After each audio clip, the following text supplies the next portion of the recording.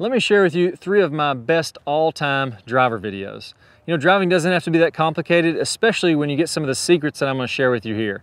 Let's go and get started. If I got a video for you to help you hit your driver absolutely fantastic, you're going to feel like this thing is a weapon.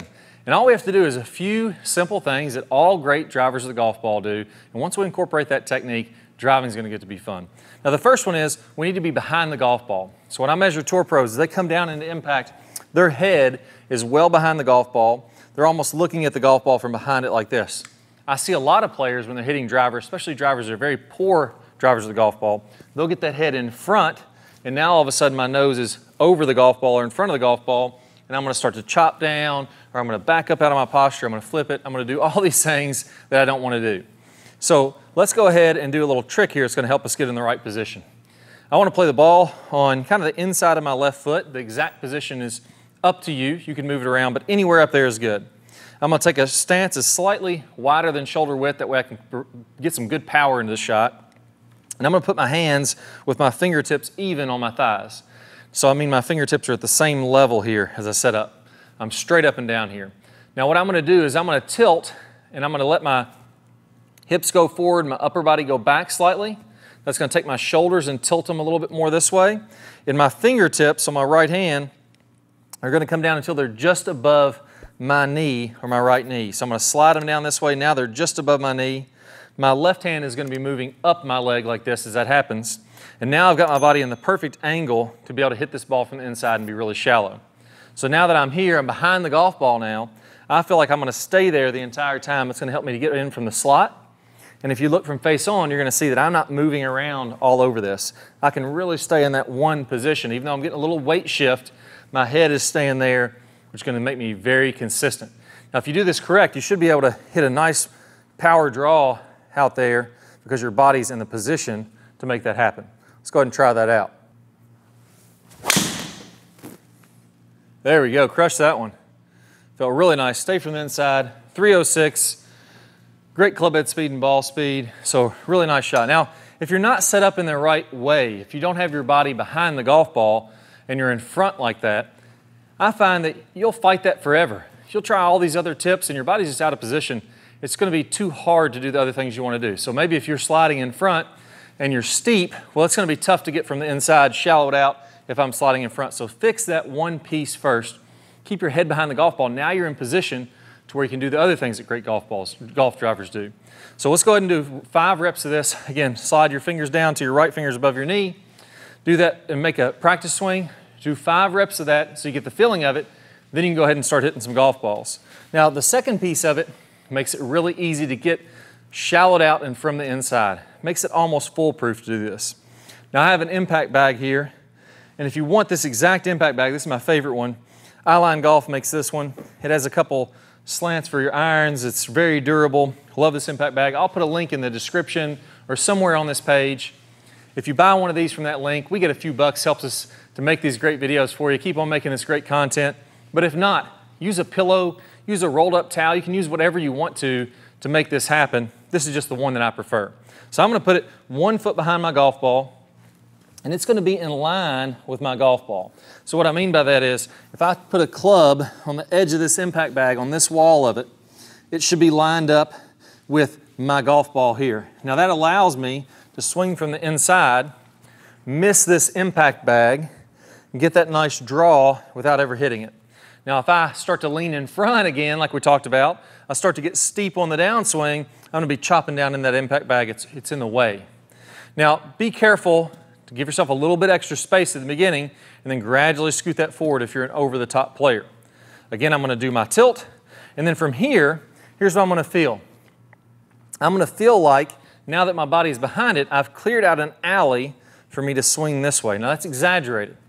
I want to feel like this club is almost on this wall back here and then swinging out to that wall over there. Now that's not really happening, but I can tell you the number of people that I see that over shallow the club, almost 0.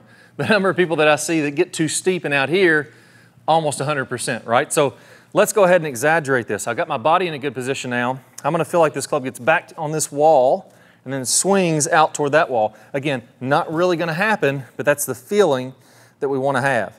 Again, here I'm going to try to hit a nice little power draw Let's give it a whirl. Yeah, hit that one nice. Started down the right center, drawing back. Couldn't ask for anything better than that. Great distance, 299. Carried 280 in the air. Very happy with that one. Now, I wasn't going 100% at it. I can always kick it up a little bit, but I find this last thing helps you to swing as hard as you want to and not have to worry about that ball coming back. So do your 5 reps of that again. We got our tilts. We did 5 reps with the fingertips. We did 5 reps, club into the wall, missing this impact bag. And now finally, this is the piece that I think makes this easy to do. You see, when you're coming over the top, this right forearm gets high. And as I'm making my downswing, if I'm over the top or steep, you're gonna see my right forearm is kind of covering up my left forearm where you almost can't see it on the camera there. It's blocking it. Now, if I do this correctly and I come from the inside with some good lag, look how now my right forearm is well underneath my left forearm. You could even have a player put a club shaft between your forearms and kind of set it like that. I won't be able to do this because I'm just by myself, but I'm gonna have someone even put a club kind of last parallel. They should be able to fit a club between your forearms there. So whenever you pause, last parallel means when my club shaft is parallel to the ground in the downswing, you should be able to fit a golf club through there and not be able to hit it. If I'm steeper, no way I'm getting the club in there. It's gonna feel like I'm snapping that off. Now from there, that puts me in a position where I have this late lag. I'm from the inside, and now I'm gonna feel like I hammer this ball from the inside. Here's what I mean by that. If I had a wall here, let's actually pretend I'm gonna hit this wall. If I was gonna hit this wall with my club, I'd turn the tip of the club out like I got it like an axe. If I come through here, I'd be doing exactly that. Look how my right forearm is lower than my left arm. And then from there, I'm gonna have my hands almost to this wall, and then I'm gonna release the club and hammer it. It feels really powerful. That's the exact same thing you're doing in your golf swing. I'm getting this club lagging from the inside, right forearm below the left, and then I'm gonna hammer that golf ball from the inside the same way that I was hammering the wall right there. Now that's a very powerful feeling for most players, and once you feel that, it's like the light bulb goes off. Now I understand why I have to be behind the golf ball. That's to get me in this position. Now I understand why I can miss this bag and still hit a great shot. That gets me in that same position. So now I'm gonna go ahead and do the 3 things we mentioned, another 5 reps of that hammer motion with the right forearm lower, and you've got the feel of exactly what you need to do. Let's go ahead and give it a whirl here. I'm gonna crank this one up a little bit. Let's get a little bit more swing speed on this one. There we go, went a little harder at that one. Again, the nice draw came from right to left. 318 on that one, club head speed went up to 120. But the best part is, I don't have to worry about it. I know that I can swing as hard as I want to because that ball is going to come back from right to left because my body's in the right position and my club's working in the right way. Now, I consider driver to be one of my strong suits. I usually hit the big stick pretty well, and I'm going to give you in this video the things that I think about when I'm hitting driver. So I'm going to go through the keys that are in my mind, the visualizations that I have, the feels that I have when I'm going to hit it. Well, the way I like to visualize this, first and foremost, is for power, I want to make sure that I get a good shoulder turn. So I don't really mind if I make a short backswing as long as my hips and my shoulders rotate, and I really want to feel like this left shoulder gets underneath my chin so that I'm getting at least 90 degrees, then I'm going to have power. So for example, if I swing to here with a big shoulder turn, but a short backswing, I'm still going to be able to have a lot of power. If I swing way back here, long backswing, but not very much shoulder turn, I'm not going to have much power. So for me, I really try to have this key. To start my swing, I get a little weight shift to the right. I start feeling like I'm putting some pressure into my right foot almost before I even swing at all. That kind of starts my backswing. And then I free up my hips. I want my feet to be kind of loose on the ground. My heels should be moving as I'm going back. And I just get that left shoulder under my chin. That way I'm really wound up. And I don't really mind if the backswing is here or longer. That's the way you're going to have the power from your body doing that. Most players are a little tight. The key is the left foot. I need to lift that heel slightly to let my hips turn. That allows me to get my shoulder under there. But that's the first thing I'll focus on. If I lose any distance at all, that's what I'm going to. Number 2, here's how I visualize my shot shapes.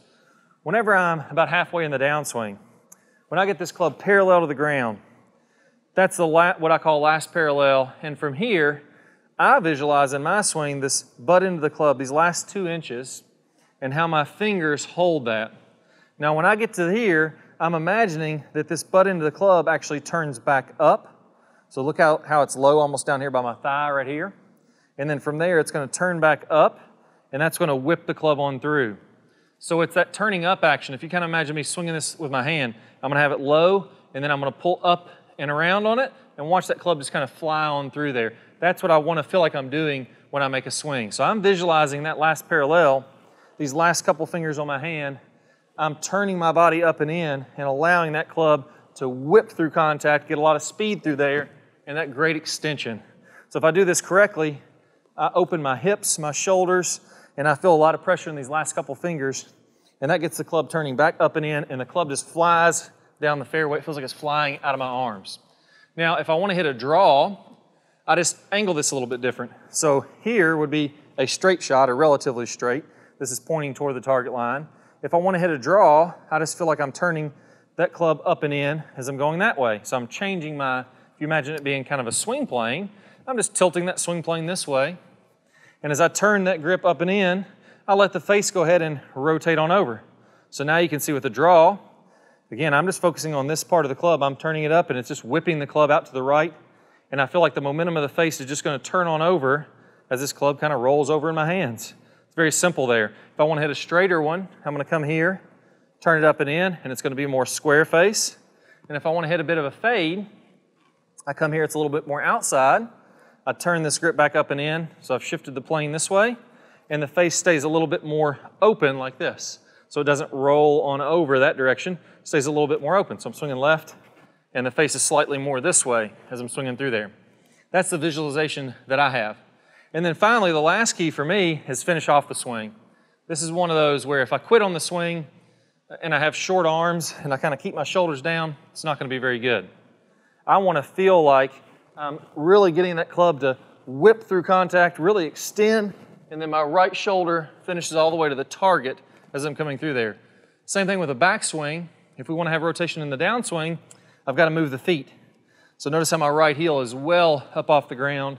I've even let my left foot rotate outward slightly, so now it's facing more to the target. If you want to start with it toward the target, that's completely fine too. So really it's those three key checkpoints. Number one, if I'm not hitting it very far, I let my feet and hips move and I get that shoulder under my chin. Doesn't matter how far back this goes, as long as the body turns, that's going to get you loaded up really nice for some great power. Number two, I control my shot shape and the momentum of the club. Big thing is momentum by the butt end of this club. If you don't have the momentum of the club whipping through contact and releasing, it's not going to work. So I focus in on this part of the club, getting it low and letting it release this way, or that swing plane this direction for a draw, here for a straight shot, and then there for a fade. Finally, I finish my swing for it to be really nice and straight. Let me go ahead and hit a nice draw. That's what most players want to do. So I'm going to make a good shoulder turn. I'm going to have it here, turn the butt end of the club up and in to go out that way. Really let that face release, and I'm going to finish my follow through to be nice and consistent. See how we do.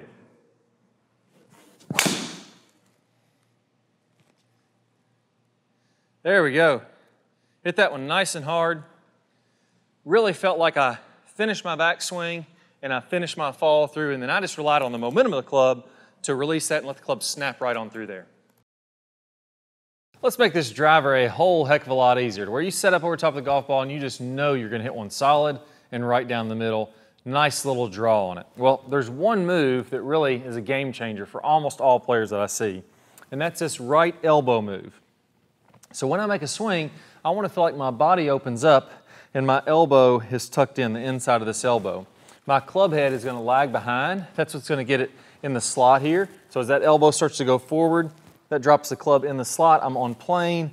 Everything's coming from the inside. Very easy to hit really nice, consistent shots. So let's give it a whirl here. And then I got 3 different drills that are going to make this just very intuitive for you. All right, let's go ahead and try it out. There we go. That one couldn't have felt much more solid. I mean, I feel like all I have to do is rotate through there and it's completely natural. So first, to get the feel for this, let's just take the club in the right hand only. And what I'm feeling like when I make that swing is I'm feeling like my body is just opening up. So I feel my left hip turning out of the way. If I was to go toward the camera like this, I'm feeling like my left hip clears out of the way, and that's what brings the arms and the shoulders forward. I'm feeling like my left shoulder is also clearing out of the way. Like if you're going to skip a stone or throw a ball sidearm, that's the exact feeling that you'd have. This is all clearing to bring the elbow in. And then my elbow, or if you imagine that I had a little pointer sticking out from my elbow, like this. So if I'm looking at my elbow pit, this will be my hand facing inwards like this, the actual pit there. I want that facing upwards. That's called external rotation. The way that you can feel this, if you put your arm and bend it at 90 degrees, you'd go ahead and rotate your arm outward as far as you can. Most people can go a little farther than me, get over here. I just have a little bit limited shoulder flexibility. Now from there, the inside of your elbow would now be facing the target if we're standing in this direction. And if you imagine this as an arrow, as I'm coming down, I want that arrow facing the target for as long as possible. So my body is opening up, but my inside of my elbow is facing the target. If I do that toward the camera here, it would look just like this. So my body's clearing out of the way, but that elbow's facing forward. Now, the wrist positions are really tricky when doing this for most players. So let me give you something that's really intuitive to get those wrist positions. If you have a Frisbee, a dinner plate, a paper plate, doesn't really matter. I'm just showing this to give the example. You don't have to do this, but if you got something like this, it makes it really easy. I just went to the sporting goods store and picked this up just for this video. So if I'm throwing this Frisbee, if I was going to throw this Frisbee sidearm like that, I would naturally get in that wrist position. So as I start to open up, you'll see now left side of the body clears out of the way, inside of the elbow is coming forward, but look at the Frisbee. I don't have it flat wrist like this. I got the Frisbee angled back so that now as I come through, I can release the wrist and get that to go down the fairway, or what would be down the fairway as I'm doing that. Now, that's exactly what you want to feel in the golf swing. Wrist angled back, inside of the elbow leading, and then bam, you just let it release. There's a specific point that you release this in. Actually, I released that one too much down the fairway. In golf, what you really want to do, if I'm swinging toward this golf ball on the ground, let's go ahead and just set one on the ground here for example's sake. If I'm swinging toward this golf ball, I actually want to have that elbow tucked, club angled back, and I'm going to release toward a golf ball about 45 degrees in front. So if I was to draw a line from my chest, 45 degrees, this being vertical, 0 degrees, this being parallel with the ground, 90 degrees, 45 degrees in front is about where I'm going to release it. I actually studied over 50 major winners and measured, and every single one of them averaged releasing up in front of the golf ball somewhere up in there. They averaged between 20 and 50 degrees. That range, that was the range that they're in, and their average was 41 degrees in front. So getting a little bit too wrapped up in the details there, what that's really telling me is all these pros had this club lagging behind like that Frisbee, and they all released that club to where now the club angle didn't have an angle in my right wrist. My right wrist is flat, about 45 degrees in front. So if I had that Frisbee again, I would be thinking about throwing that Frisbee right out toward this golf ball out in front. I have another little device here that'll give you the same idea. It's like it breaks in a baseball glove. Again, saw this at the sporting goods store, thought this would be a great intuitive way of feeling this. So if I was going to lag behind, elbow in, wrist back like that, I'm now going to go ahead and throw that, and if I do that correctly, this will just shoot down and hit that golf ball. Now, I don't think I'm going to be able to do that, but that's a sensation that I feel like I'm going to have. I got lucky on my first throw there, but that's exactly what a golf swing is. Letting that lag behind, elbow in, and then I'm releasing that out in front. Now there's one final drill. If those haven't got it for you, this is really going to help because a lot of that depends on body rotation. Now what I couldn't do is I couldn't throw out that direction if my body was closed. So nobody would throw like this across their body with their hips and shoulders not opening. A big key to making this work is clearing the body out of the way so you can get that elbow in and throw it out there. This final drill really helps with that. Now, what I can do is I'm going to set up with this club in front of my body. I'm going to stand straight up and down, and I'm going to go ahead and turn until this club would be kind of coming down in line with my right foot. So I'm turning probably maybe 60 degrees this way. Doesn't make a big difference how far you go, but about like that. Then from there, I'm going to go ahead and put this club on the ground.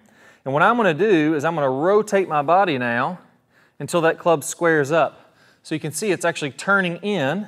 So it's coming from the inside, or what would be the slot, and as I rotate my body, that squares it up. So if we're looking from this direction, it would look like this.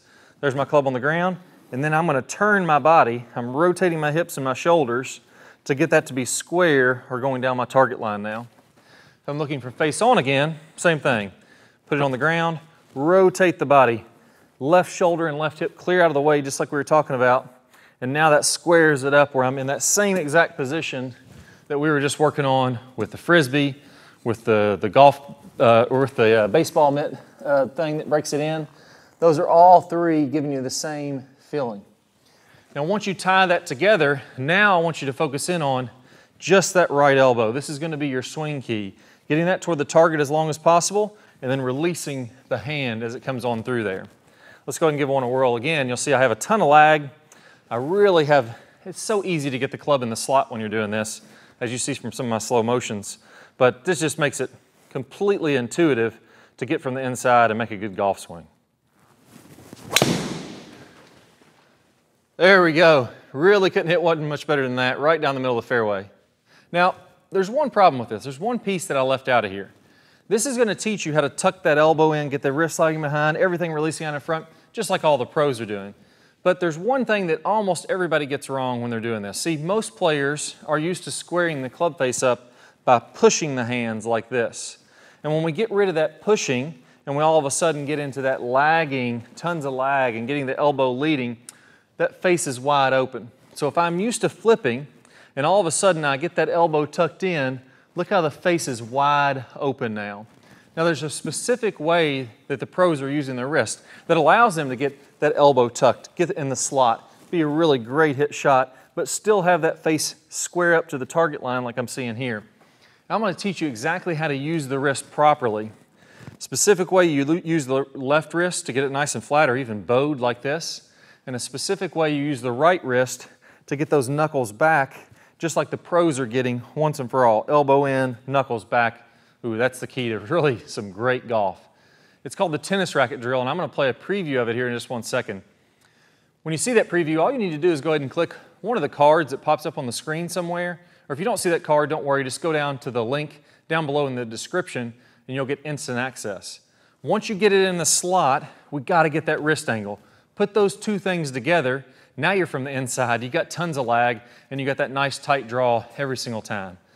Best of luck. Let's go ahead and get started in the tennis racket drill right now. Good player problems. We're going to talk about shallowing that club shaft out as we're starting down, as we're doing this rotating of the face that we worked on in the last video. As we start this downswing, what you'll see with basically all of the top players is instead of coming kind of over the top and letting the hands come out away from their body, letting the club come out away from their body, again coming down steep into the ball and then having to open up, kind of fillet open the face and add loft to it.